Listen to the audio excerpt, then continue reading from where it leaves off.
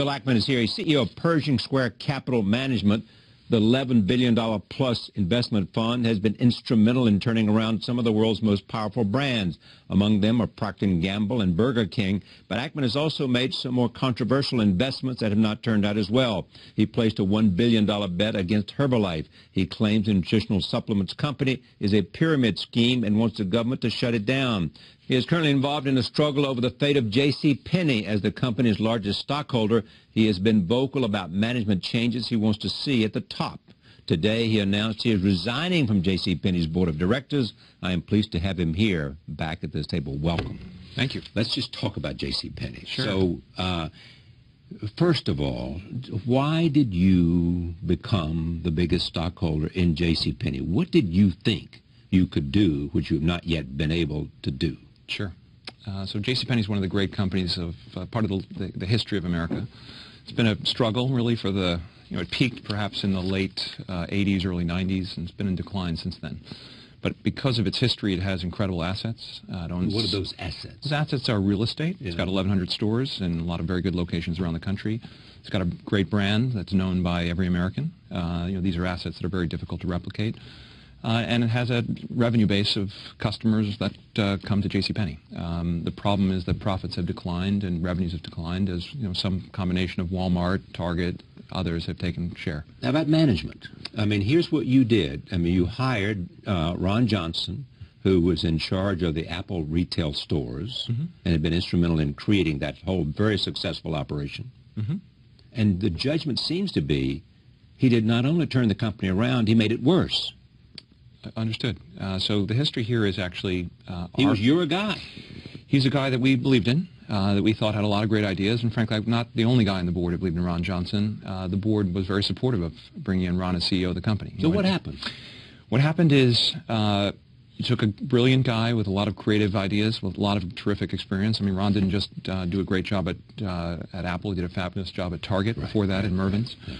So he knew something about retail. And he tried to make a lot of very dramatic changes to the company. Too fast, too quick? Probably too fast, too quick. I think that, retail is a difficult business to begin with. I think that the customer takes time to understand how a business has changed. And we also did it in the public eye, which draws tremendous scrutiny and I think made it even more difficult. Do you believe that he could have made it if he had more time? I think his ideas are actually fundamentally correct, not all of them, but the big ideas. I mean, he's left us with the best-looking stores we've had in many, many years. So change the look of the stores. Look of the store, the shopping experience, I think, is a better experience. I think there's some very good new brands that have come in, so a lot of positive change. I think the most negative change he made in the short term, which I think is right perhaps for the long term, is he took away the coupons, the discounting, and kind of the gaming that people have become accustomed to. Basically tried to make the argument that we're going to give you good value all the time and don't be fooled by all the sales talk that exists in so many stores. Interestingly, people seem to be happier buying something at 50% off for $50 as opposed to having it marked at $40 and there being no discount, which is sort of an interesting psychological phenomenon. But it's real. Yeah, the second thing. So he's fired, and you replace him. He is replaced. Again, I want to be clear. So I don't control JCPenney. I'm a large shareholder. I'm one member of the board. You're the largest stockholder. The largest stockholder, but that doesn't give me 17% of the company. That's correct, but it doesn't give me the right to control the company. I'm just one board member on a board of today 11 directors up until this morning when I stepped off the board. We'll get to that. All right, but before you did that, so the answer is we had to make a change. We brought back Mike Ullman, the previous CEO. Mike had retired. Mike is in his mid-60s, and we knew we had to bring in a long-term CEO, and Mike was brought in as an interim to stabilize the company, get a financing done, and I thought recruit a new CEO to help fix the business over the long term. Was that his understanding of what he was going to do? Yes. Yes. Okay. And so then you write a letter to him, or you write a letter to the board. Sure. That you release, or gets out, sure, saying that he should be replaced. I mean, this is Howard Schultz. Mike is working tirelessly to save the company, and it is despicable of Ackman to leak a letter asking for his removal. The irony is that Ackman himself has every step of the way severely damaged the company. I thought it was disgusting when I saw what happened on Thursday. I'm distraught. Sure. Bill Ackman has blood on his hands for being the one who brought Ron Johnson in. as someone who runs a public company, I'm speaking out on behalf of people whose livelihoods can be destroyed by people like this. That's pretty tough language. It's tough language. I mean, it's unfortunate. I've never spoken to Howard Schultz. I think he doesn't really understand the facts. He's a good friend of Mike Ullman, who sits on his board. The reality is Howard Schultz, when he brought in the new CEO, the board brought in Jim Donald to be the CEO of Starbucks a number of years ago, and things were going poorly. Howard Schultz wrote a memo to the board that was leaked to the press. And it's not clear who leaked that memo to the press, but ultimately it led to the replacement of Jim Donald with Howard Schultz, and Howard Schultz returned to the company, but he turned it around when he came back. He did an absolutely fabulous job. And but why did that memo end up being leaked to the press? Yeah. The answer is what my strategy is. What we do is we use the public spotlight to ultimately put pressure on companies to do the right thing.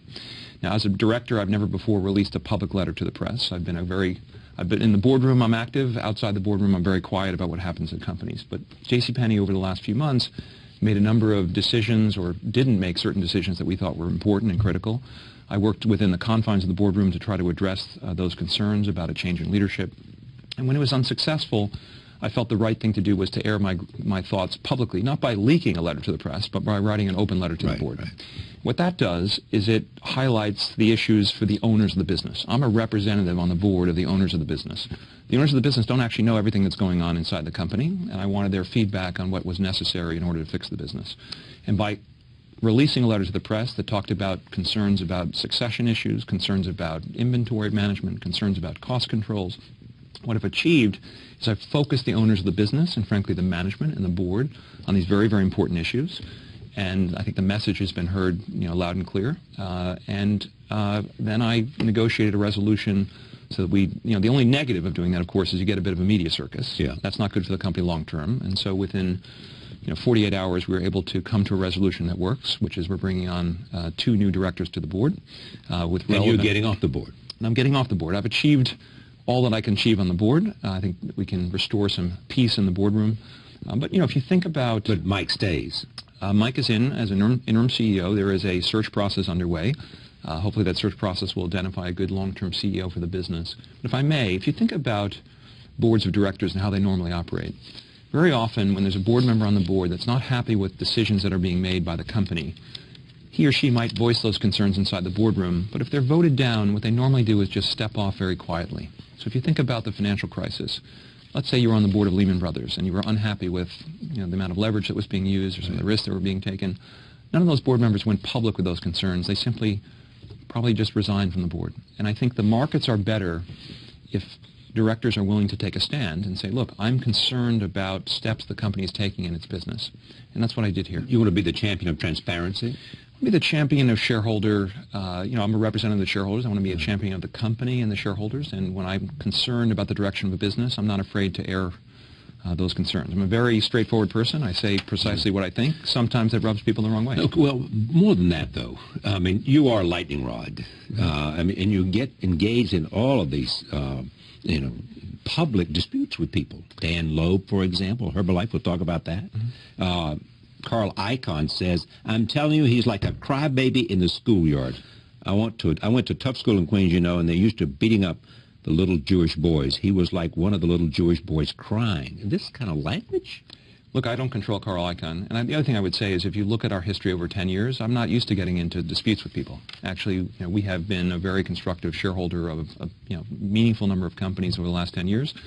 Most of this comes from a battle that I'm having with Herbalife. In the case of Herbalife, I'm not a shareholder pushing to make a business more valuable. I'm an investor who's made a bet that the business will fail, and I'm someone So you're short on Herbalife. We're short the stock, and what we are doing is we believe that Herbalife is operating a pyramid scheme. Mm-hmm. We believe they're transferring wealth from a very large number of low-income, principally Hispanic individuals in this country and around the globe to a handful of wealthy people at the top of the pyramid. It's almost a moral outrage, don't you? It's certainly a moral outrage. And what we are doing is catalyzing, again, a spotlight on the company so that the regulatory community, the SEC, the New York Attorney General, the Federal Trade Commission, and FDA, apparently, there's a story today in today's Times online about subpoenas that have been received. But the bottom line is what we are doing here is we're highlighting problems at the company. Now, Carl Icahn is someone that years ago, 10 years ago, I made a deal with that he ended up breaching a contract. I had to sue him to perform, ultimately collecting after 8 years, and so he's not happy with me making him pay money he was owed. And he's used this Herbalife investment as really a platform to, quote unquote, get back at me. And he's had some other powerful allies that have joined in. Like? Dan Loeb made an investment briefly and then sold the stock. Yeah, he thought the stock was going to go up. Correct. And, or at least he thought it was a good trade. And it did. It did, absolutely. So he made a good investment. Sure. And see, I'm longer term. I'm not a trader. What we do is we take large concentrated positions in generally very well-known companies, and we work with them for years. We took a stake in General Growth in the middle of the financial crisis. The stock at the time was 34 cents. We actually worked with the board to convince them to put the company into bankruptcy, which is kind of an unusual thing. We helped the company restructure its debts. We brought in new management. We recruited a new board of directors. I stepped off the board. We spun off a subsidiary called the Howard Hughes Corporation. That little 34-cent stock today is worth $34 about 5 years after we made the investment. And the shareholders have made 100 times their money. Now, there aren't a lot of people upset with me about that particular situation because everyone wins. The problem with shorting stocks is that there are going to be some large number of people who own the stock who are not going to be happy, and the CEO of the company is not going to be happy with you. Well, you know that there are people also who accuse you. Some people make smart investments in which they short a company because they believe the company intrinsically it has going to have earnings problems, and stocks can go down, and they'll look like, they'll look like the wisest of investors. There are others who believe that people invest and short and then go out to destroy the company themselves. Where do you fit on this? We don't go out to destroy companies. What we do, and we short very few stocks. This is the second large short I've made in 10 years. The last one probably been sometime, last time I was on your show, perhaps we talked about it. We were short a company called MBIA. MBIA had a AAA rating from the credit rating agencies. It was a mortgage what? It had guaranteed mortgages and other kinds of financial obligations and was creating a lot of risk in the financial system. And we shorted the stock, and we disclosed publicly our concerns about the company's balance sheet and the risk it was creating for the capital markets. So the benefit of short sellers to the markets is they're sort of the canary in the coal mine. They're at the early warning signal about a problem at a business or a problem in the capital markets.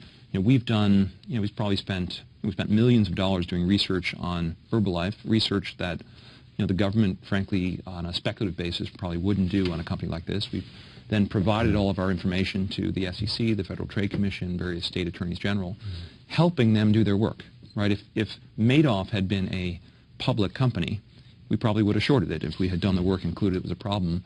And the benefit of that to the markets is that we can steer people away from financial frauds and businesses which harm people. But do you respect Dan Loeb? The answer is I think he's had a good track record. As an investor? Yes. But you respect him. Do you respect... I'm disappointed with the way he handled the Herbalife situation. Why are you disappointed?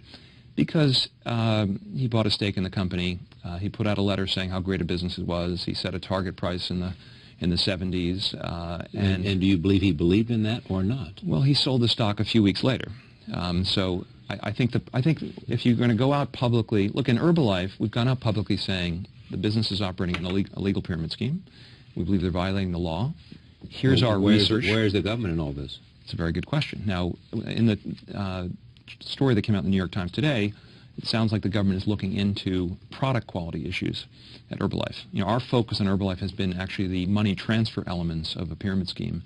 But, unfortunately, pyramid schemes don't care particularly much about the quality of the product they're selling to people. And the product they sell is a product that people consume. And there's a story in the New York Times online, I think it'll be in tomorrow's paper, in the physical paper, which talks about problems of metal contamination in the products, which can threaten people's health. And so again, I think short sellers are often viewed as the villains of the capital markets, but I think that if actually the SEC followed around the Jim Chanoses of the world, one of the very well-known short sellers, focused on what Jim thought was a problem, that would be a much more efficient way to get rid of fraud in the markets. A big invest in China there. I don't know, but yes. Why is the stock going up? Simply because Carl Icahn and others have been promoting it. That's why. Ultimately... Meaning that the people in the investment community is believing Carl Icahn more than they're believing you. Sure, certainly on this investment. That's the case. But simply what does because... that say to you? It says very little. I think, look, ultimately investors are only as good as their track records. If you were to look at our track record over the last 10 years, we have one of the best track records in the investment business, bar none, right? That's a 10-year record. On Herbalife today, the market is saying we're wrong, but simply because in the short term, what the market tells you in the short term is what a certain subset of people believe. Yeah. That doesn't mean they're right. I mean, in MBIA, by the way, we were short for 7 years before the stock went from 73 to 3. And there were What finally happened to cause it go to 3? The markets woke up. Really? So they finally came around to your point of view and they sold, and therefore you came out a hero. Well, they started reporting meaningful losses, and they had to raise capital at very low prices. Okay. And that ultimately caused the stock price to go down. You know, in the short term, and Buffett talks about, or it's a famous expression, in the short term the market is a voting machine. People vote one way or another. Right. Long term, it's a weighing machine. Right. Weighing is much more precise. That's why they call it value investing. That's right. You know? That's right. You know, he's not looking at what the stock's going to be tomorrow, and the next day looking at what it's going to be. Sure. You know, as whether it's a good company or not. Is it a good value or not? Sure. You know? Let me just talk more about you, because I mean, what it is. I mean, you've been very successful. You started with 50 million. It's now 11 billion. Mm-hmm. That's a pretty good growth, I would suggest. Sure. Target, another retailer. What happened there? What was the result there? Sure. So you're going to not my greatest hits. You're focused on my worst hits. No, I want to go to your greatest hit. No, you just mentioned one, the MIBA. Sure, but that was the greatest hit, wasn't it? What happened that was one of the best investments we've ever made. Exactly. Sure. 30 million became whatever, a billion and a half. Exactly. That's a pretty good deal for you. Terrific. So that's a hit. It's a hit. So I'm not just focusing on. Sure. The answer with Target is we took a stake in the company. We admired the management. We liked the business. But we thought they had a large amount of exposure to the credit card, to their customers. You wanted them to eliminate that. That's right. And we approached them in the summer of 2007. We said, look, fabulous business. Your stock trades at a lower multiple than your peers because people are nervous about your credit card exposure. You can sell that credit card exposure to a handful of financial institutions. They will buy it from you. Mm-hmm. They will pay you fees for continuing to recruit customers. You can get out of the business of providing credit to your customers. You can take that $8 billion, reinvest it in your business. Your stock will go up. You'll have less risk in the company, and that will be a win. And that was a meeting that we had privately with the management of Target, and they seemed to love the idea. And they asked us not to share our thinking publicly. And ultimately, the company did not execute on our advice. The financial crisis hit. The stock went down from 55, where we had bought it, to at one point $25 a share. And then over time, the stock rose back, it's probably in the mid-70s today. And then I think in the last year or so, they finally got rid of their credit card assets. So it was a case where the company... You were long gone.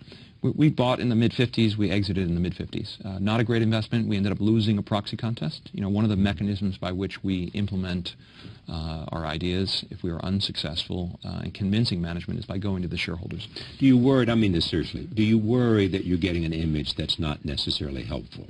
Yes. You know, of course. That Bill Ackman is in there like what they used to be called takeover artist, you know. He goes in and buys the company just so he can pump up the stock, and then he's going to sell it and get rid of it. I mean, image in that tone, not reality. Let's talk about image. I mean, talk about facts. If you look at every investment we've made since the beginning of time, active investments, we made 26. 23 of the 26, I think, are best described as home runs, and I could walk through each of them if you'd like. Every investor has made a fortune, obviously, other than the people who were short the stocks on the other side of us. We've had a few disappointments. I think J.C. Point & Penny is a disappointment, obviously. Target was a disappointment. Target's worked out fine for investors. It was a why. But... And then and Borders. Borders was yeah. a passive investment, and actually management asked us to help when the business got into trouble. We did our best, but the winds of change harmed us. But you know, investing is not a business where every investment is profitable. Yeah. In fact, I would argue that our batting average is extremely high. If you were to talk to the shareholders of Canadian Pacific, I think they would give you universal appreciation for what we were able to accomplish there. This is a company that had been the worst-run railroad in North America for the last, call it 10 years. Stock was 46 at the time. We took our investment in the company. We bought a 14% stake in the business.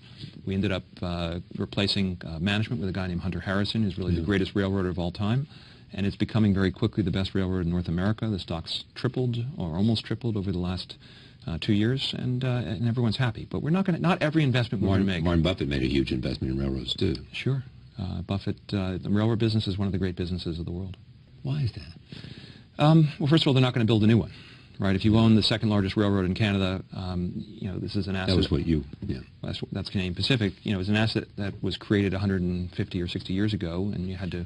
The government granted a bunch of land, and the replacement cost of the railroad is, hundreds of billions of dollars. And it's cheaper to ship by rail than it is by plane. That's right. It's more efficient. Right. It's more efficient. It's better for the environment.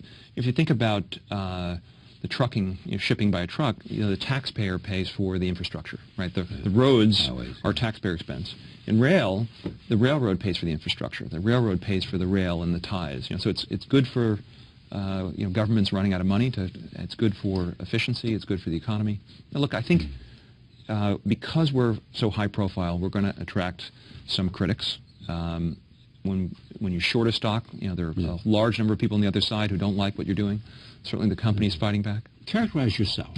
Okay. Here are people saying he's the most optimistic guy. He believes he'll prevail, all of that.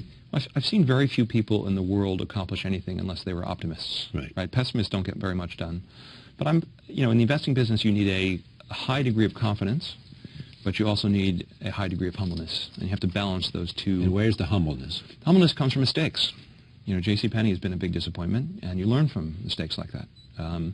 General Growth has been an incredible success. You learn from, so you need to do sufficient amount of research and homework, and when you place your bet that you have confidence. I mean, investing is a business where you can look very silly for a meaningful period of time before you're proven right. I looked very silly at MBIA and attracted a lot of scrutiny in the press. And did you ever doubt yourself? No. Did you ever doubt yourself in JCPenney? Sure. Big difference. What's the difference? The difference is it's kind of like Herbalife. It's a certainty that Herbalife is a pyramid scheme. That's a provable certainty. The doubt of that investment comes from... Well, if it's such a provable certainty, why haven't you been able to prove it? I think the answer is we don't have... I think we have proven it. I think the market has not yet accepted our proof. And I think ultimately... That means you haven't proven it. If the market hasn't accepted it, you haven't proved it. I think the answer is that ultimately regulators will determine the fate of the company. Yeah. The government doesn't complete its work overnight. We will. I'm confident that we've done our work correctly. But you do worry about the image issue. Worry is the wrong word. I mean, I think the answer is as long as I'm operating honestly, ethically, and doing the right thing, I feel very good about what I do. I mean, I think our strategy, right? If you think about the stock market, most of the investors in the stock market are passive, right? They're index funds, they're mutual funds, they're exchange-traded funds. Many investors trade all the time. It's a very healthy thing for the market to have someone place a bet where they buy 10% of a company and where they take a business that has underperformed for 10 years and bring in a CEO like Hunter Harrison and turn around a railroad. That's a great thing for the market, and it's a very healthy thing for the economy. You're about transactions. You want to buy and then you want to sell and you want to make a huge profit. Now, it may be you want to buy after 10 years or 15 years, sell after 15 years. But it's a transactional thing rather than spending a whole lot of money to really run a business and create a product and do all those kinds of things. You know the argument. Even Paul Volcker's made this argument. Too many people are going to Wall Street, too many smart people, and working with you. And it's all about transactions, I don't not about building something. Well, let me take a counter to that in terms of what we do. So we're not about transactions at all. In fact, we do very few transactions, maybe one or two a year. Okay. Where we buy stakes in businesses. You're not a pure trader. We're not a trader at all. Investor. We don't trade. We buy a stake in a business. We get actively involved in the business. We work to make the business more valuable. And by the way, pretty much everything we've ever owned, with the exception of Borders, has a higher value today than it did after we sold it, which means that the impact that we've had on the business has been positive. Now, I'm also an executive officer of a business. I'm the chairman of the board of a company called Howard Hughes. Right. This is a business that I created. It's a business I created by taking 34 assets outside of General Growth, sticking them into a new company, recruiting a management team, right. building a board of directors, and this company is doing marvelous things. So, for example, in New York City, we own the South Street Seaport. Management team, again, I want to take credit for their work, but what they've accomplished is they got approvals to do a new they're going to completely transform the seaport. They're going to do a new development there. We're building a new shopping center in Las Vegas. We're changing kind of the landscape in Hawaii with a 60-acre development of 9 million square feet of real estate. So these are companies that are building and adding enormous value, and the business that would not have happened were we not to have taken a stake in General Growth and spun off that entity. What about Procter & Gamble? Procter & Gamble, great company. We've 175 years of generally pretty fabulous successes. Mm-hmm. Great brand names. Great brand names. Last 4 years have been very difficult for the company. Yeah. And you came in adamant to remove Bob McDonnell. We thought it was time. He was CEO. And by the way, he hadn't been there that long. He had been there about 4 years. Okay, that's not a long time. And he had been with the company obviously a long period of time. Yeah. And because most of the capital in the stock market is passive, investors can't themselves make these kind of changes. Okay, so they rely on someone to take a lead, okay, which we did in Procter & Gamble. By the way, in Procter & Gamble, I worked very quietly with the lead director. We would speak periodically. It was only when we felt it was time that I made a public presentation about what the concerns were at P&G. And a couple of weeks later, Bob, I think, resigned of his own doing. Now that stock's gone, it's up 35%. And the former CEO's come back, one of the legendary names. A.J. Lafley's a fabulous CEO, and I think he's going to do a great job turning the business. He's also working on recruiting the next founder of the company. But as I got enormous number of phone calls from Procter & Gamble alums thanking us for the work that we did at P&G. And the same thing is true at General Growth. I mean, if you look at the Bucksbaum family, had a $5 billion net worth going into the financial crisis. That was down to $25 million when the General Growth stock went from $63 a share to 20 or 30 cents. We helped take it back to $34 a share. That's been a great thing, not just for a wealthy family, but for the pension funds that own that stock, for I get thank you notes from investors who've invested alongside us. So what's the drive for you? What's the motivation? One, I think what we do is important. I think I'm making, I do a lot of... So you're making companies stronger because you come in and you have a certain amount of power because you have a certain amount of investment, and therefore you would like to say that if you look at your track record, you do much better in making companies stronger than you do in weakening companies in any way. That's absolutely true. I mean, I don't think anyone would ever accuse us of weakening a business. Now, JCPenney, not every investment's going to work out. There was more risk in JCPenney than pretty much every other investment we've made because of the nature of the changes that were required. What was the attraction for you? If there was more risk than anything else you've ever done? The potential for reward, right? And what's the reward? If you look at... The reward is simply how much money you make for you? No, look, I don't... How you keep score or what? No, I don't need more money. I'm not motivated by financial returns. I'm motivated by, one, I want to have a great track record. If you look at Buffett, he's had a 60-year track record. So I've got... I'm 20 years in, but the record's been good so far. But I'd like to have one of the best track records in the business. What's the annual growth? I'm not allowed to comment on returns. That's an SEC restriction. But you can look around there. I'll tell you they're quite good. But what I like, I've done a lot of philanthropic work over the last number of years. I actually think I make a much greater contribution through what I do in my for-profit activities than I do in my not-for-profit. And not only that, you signed a giving pledge. That is true. Right. That is true. That's very true. Meaning that you don't want to leave it to your children, you're going to leave it to half of it at least. Yes. To charity. Well more than half. Yeah. Well more than half. But I think what people forget is, Wall Street has, unfortunately, in the last, certainly since the crisis, gotten a pretty bad name. But Wall Street is probably the biggest engine for job creation, enabling businesses to access capital, enabling businesses to grow. I mean, you look at Howard Hughes was a creation out of thin air. It's now a business that employs, it's going to ultimately employ thousands of people, create a ton of jobs. Do you think the criticism of Mitt Romney during the campaign for his activities in running a private equity firm wasn't fair? Yes, absolutely. I think good private equity investors create a lot more economic value than they destroy.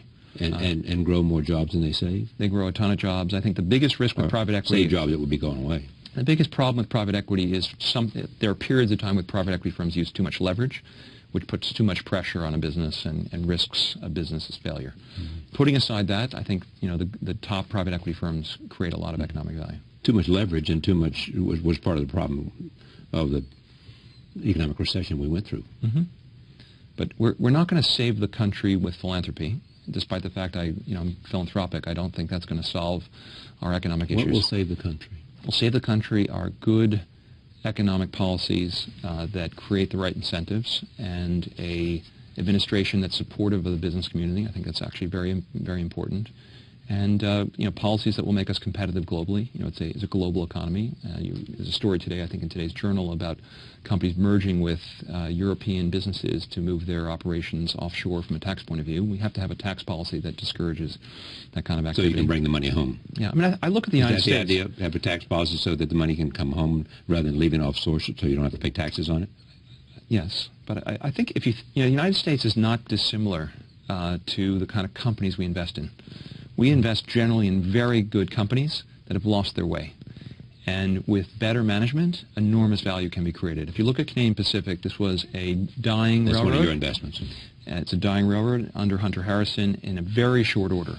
less than a year and a half, he's made dramatic changes to the business. The president is the CEO of this business that we call America, and the decisions he makes with respect to the way incentives are designed, the way he works with Congress as a leader in effectuating policy change can make an enormous difference in the growth rate of the country, in job creation, in happiness, in our safety. So I think that we can't diminish the importance of business and business practices. I mean, you look at what Bloomberg has accomplished as a mayor of New York City. He took his for-profit mentality and has applied it to a city, and I think the city has accordingly thrived. I'd love to see the same thing happen for the country. It's tough management, too. Yeah. It's also, he has the benefit of independence. Financial independence. It's an enormous benefit. So you're not obligated to anybody particularly. Very important. So we should only elect rich people? No, but we should, I think that there's a lot to be said to have someone with a business background making decisions about the economy. Just because I don't quite understand this, I mean, is hedge fund performance down? Yes, if you look at the overall statistics, yes. And why is that? The answer is I think there are a lot more participants. I think that there have been. So it looked like it was just a sweet place to be, and it's less sweet now. It's become a much greater percentage of the amount of capital that's invested, right, and the scale, by just the math, makes it harder for that capital to grow at a high enough rate. I also think there's been some regulatory change that's made it harder for certain kinds of hedge funds to make money. I think it used to be that people could.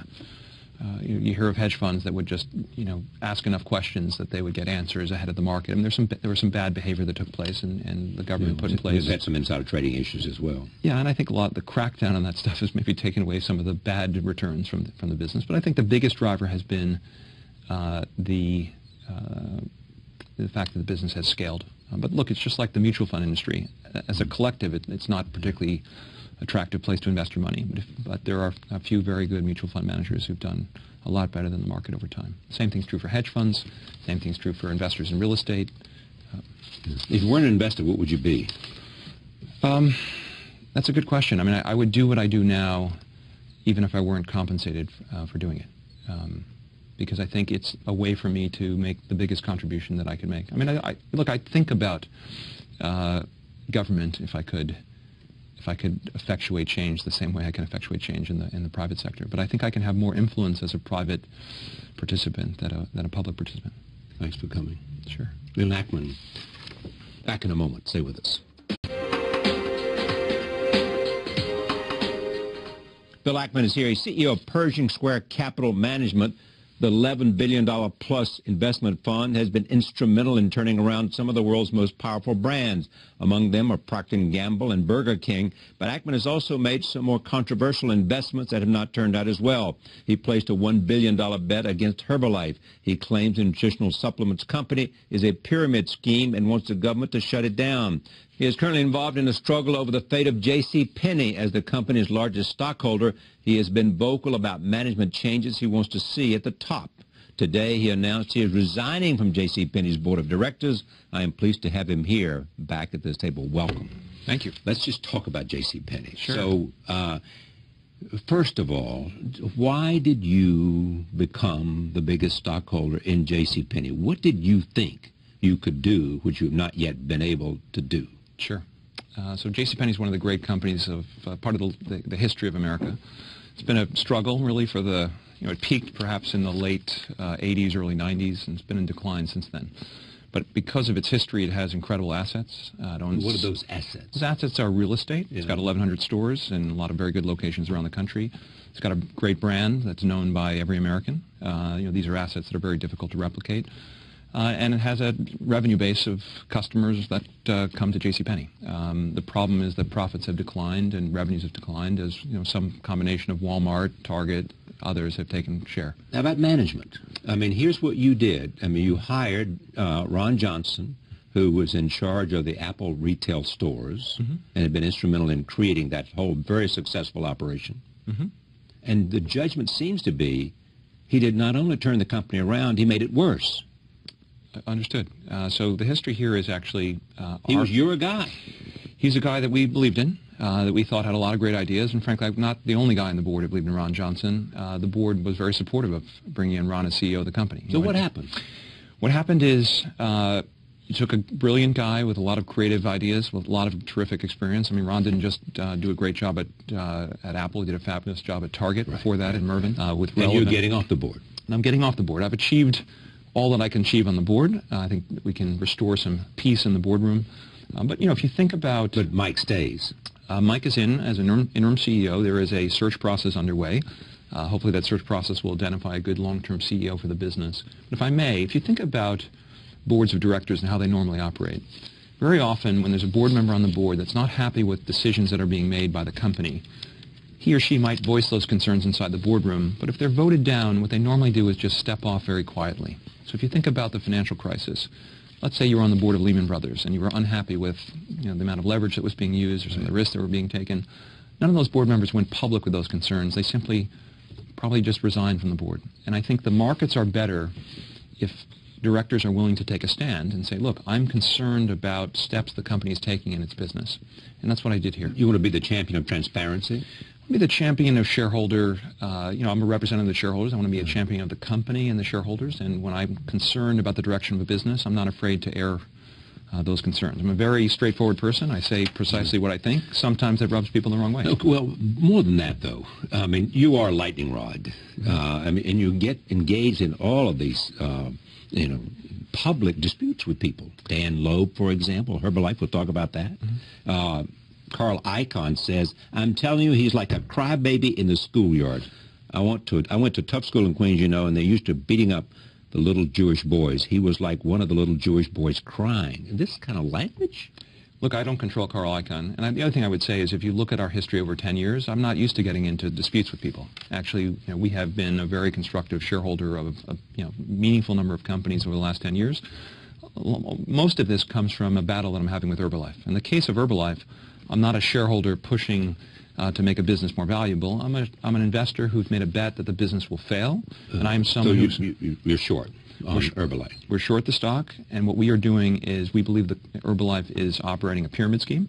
We believe they're transferring wealth from a very large number of low-income, principally Hispanic individuals in this country and around the globe to a handful of wealthy people at the top of the pyramid. It's almost a moral outrage, don't you? It's certainly a moral outrage. You said that. And what we are doing is catalyzing, again, a spotlight on the company so that the regulatory community, you know, the SEC, the New York Attorney General, the Federal Trade Commission, and FDA, apparently, there's a story today in today's Times Online about subpoenas that have been received. But the bottom line is what we are doing here is we're highlighting problems at the company. Now, Carl Icahn is someone that years ago, 10 years ago, I made a deal with that he ended up breaching a contract. I had to sue him to perform, ultimately collecting after 8 years. And so he's not happy with me making him pay money he was owed.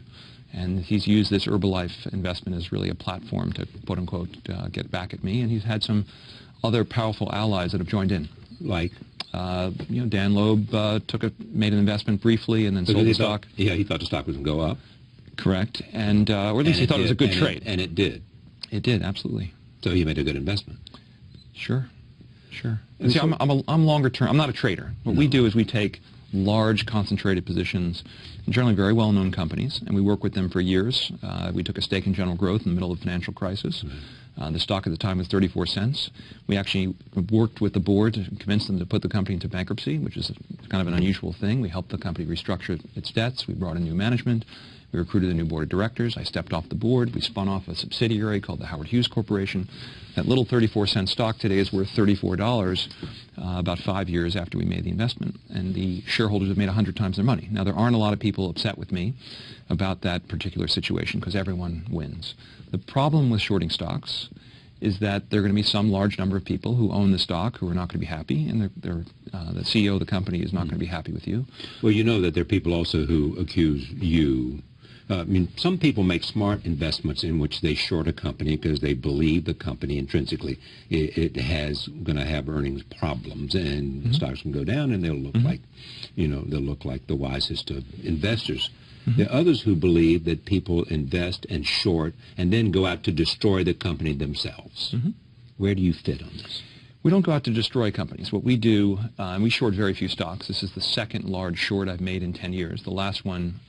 to leak a letter asking for his removal. The irony is that Ackman himself has every step of the way severely damaged the company. I thought it was disgusting when I saw what happened on Thursday. I'm distraught. Sure. Bill Ackman has blood on his hands for being the one who brought Ron Johnson in. As someone who runs a public company, I'm speaking out on behalf of people whose livelihoods can be destroyed by people like this. That's pretty tough language. It's tough language. I mean, it's unfortunate. I've never spoken to Howard Schultz. I think he doesn't really understand the facts. He's a good friend of Mike Ullman, who sits on his board. The reality is Howard Schultz, when he brought in the new CEO, the board brought in Jim Donald to be the CEO of Starbucks a number of years ago, and things were going poorly. Howard Schultz wrote a memo to the board that was leaked to the press. And it's not clear who leaked that memo to the press, but ultimately it led to the replacement of Jim Donald with Howard Schultz. And Howard Schultz returned to the company, but he turned it around when he came back. He did an absolutely fabulous job. And but why did that memo end up being leaked to the press?